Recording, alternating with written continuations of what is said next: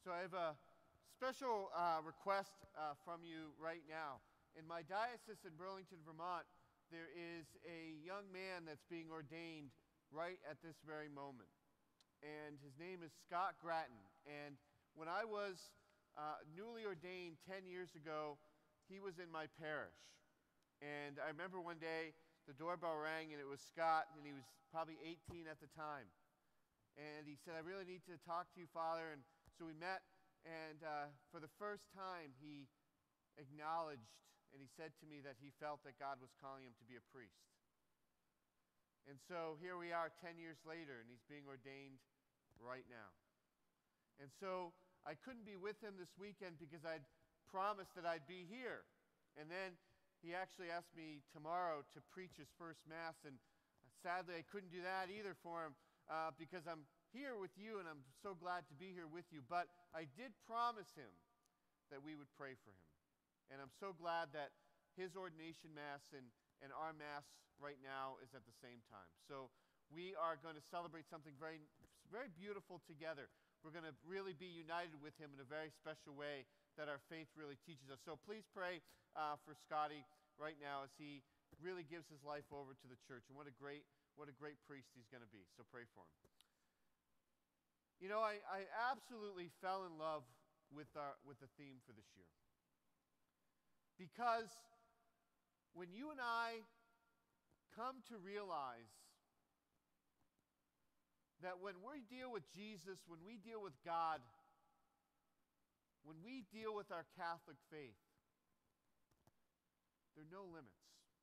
We can experience the greatest things in life, the greatest feelings in life. You and I, we can experience all of those, and it's going to be massive. And because of our faith, we can experience it without hesitation.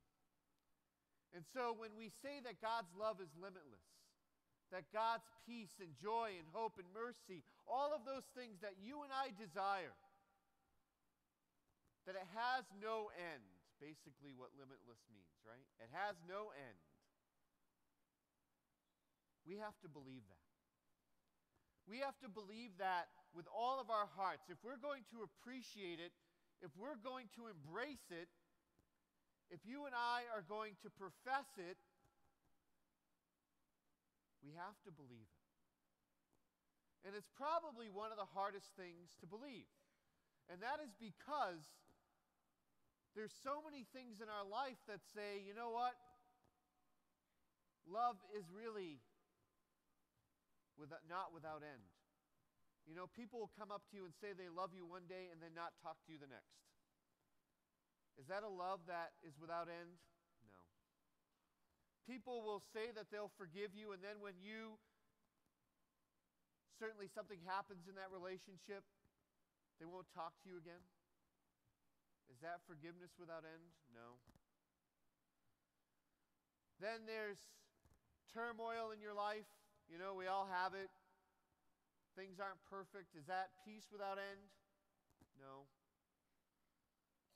So the world is constantly telling us that everything that God wants for us is limited. It's limited.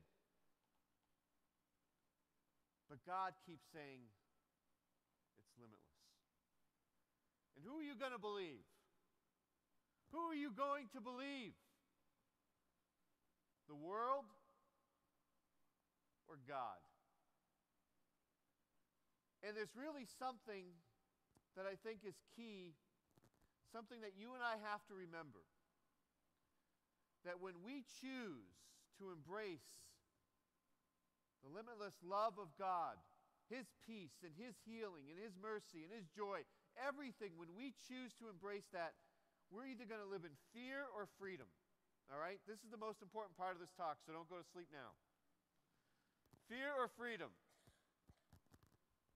And if you and I live in fear, we will then believe that everything that God has promised has limits. If we live in fear, because we're not going to believe in God, we're not going to believe in His promises, we're not going to believe in His hope, we're not going to believe in His mercy. So we're going to live in this fear. And how many of us want to live in fear? No one does. That's no way to live. That is no way to live. But if we live in freedom, if you and I choose to live in freedom, we will then be able to embrace and welcome all that God is without end. His love, His kindness, His mercy, His hope, and His joy. All of those things that you want more than anything else, those do not have a limit. Those are yours without end. But you have to live in freedom. Because when we live in freedom, we open our hearts and we say, okay, God, give me all that I need. You know what I need. You know what I'm going through right now. Give it to me and give me it in abundance. I want my heart to overflow with your mercy, with your hope and your joy. So that when I'm going through difficult moments in my life, I know that they are temporary, but your love is forever. So that when I'm struggling with whatever sin I'm struggling with, this is temporary, but your forgiveness is forever. And when I struggle to understand that somebody has loved me or will ever love me, your love never ends. It overflows. But you have to live in freedom for that to happen. Fear will cripple. Freedom will let you believe all that God promises. You know, the gospel today, so beautifully given to us, when it says that God has counted every hair on your head. He knows you so well that He knows every hair on your head. Nobody else knows that. But He does. And that's how much He cares about you. That's how much He loves you. That's how much He wants to be with you. That's how much He wants to promise every good thing for you. He knows you. And when we allow ourselves to know God, we are living in freedom, not fear. And when we bring the good, the bad, and the ugly to God, we are not living in fear, we're living in freedom. And then we open ourselves to the limitless things that God has to offer. You know, I'm just going to share something with you just briefly, and it's a lesson that I have had to learn all too quickly. Over the last year, doctors have tried to tell me at least twice that I'm going to die. I have an active brain aneurysm. And if you don't know what that is, look it up later. It's kind of boring. But anyways, I've been going through these medical treatments. They work, they don't work. Some days I can barely get out of bed. Some days I'm sicker than a dog. Some days I love life with so much joy. But then there was a point that the doctors basically said there was nothing they could do, and we were just going to have to let it kind of work itself out, and it probably wasn't going to work itself out for the better. And I decided at that point that I could live in fear or freedom. And I chose freedom. And I've been fighting. I even fought the doctors. I said, you know what? No, we're going to continue treatments. They've been working. But you got to fight for that. Because I knew that God and I, we weren't done. God and I were not finished doing what we needed to do.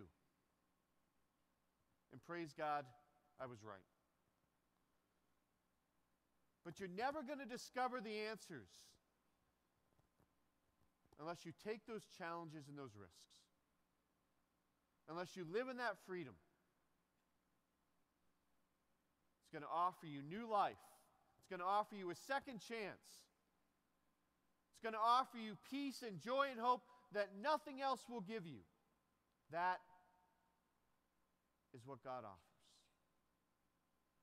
So don't give up. Don't give up. Don't deny yourself the very things that God wants for you, namely Himself. When you struggle week after week to get to Mass, to receive the Eucharist, and you struggle to get through those doors, is God limited or not? If you believe He is beyond limit, then get through those doors. He'll take care of you. He'll give you what you need.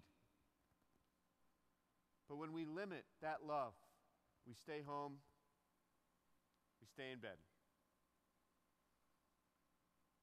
When we have fallen and we choose not to seek His forgiveness, that is saying that God is limited. But when we go, we say, Lord, I've made a mistake. That tells us that God is beyond those limits. So you know what? In the end, God has amazing things in store for you. Amazing things in store for you. For every person in this room today, God has an amazing plan, an amazing story. And are you going to let that story unfold? Are you going to let that story be told? Are you going to allow the love and the hope and the joy of God to overflow from your heart? And if that is a yes, then you will leave here believing and trusting that everything that God wants for you has no end. It has no end.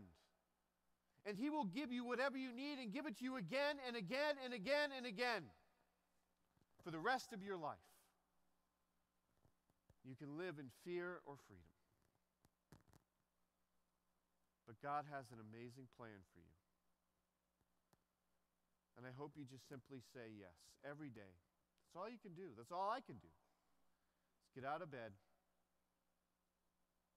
and with a joyful and an unexpected heart, just say, what do you have for me today?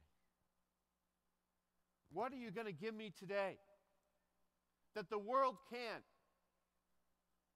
That even my best friend can't? What are you going to give me today, God, that nobody else can give me? What are you going to do? And with joy, He'll give it to you. That's the faith that's limitless. Don't ever give up. God's plan is too great, too big for you just to simply ignore it.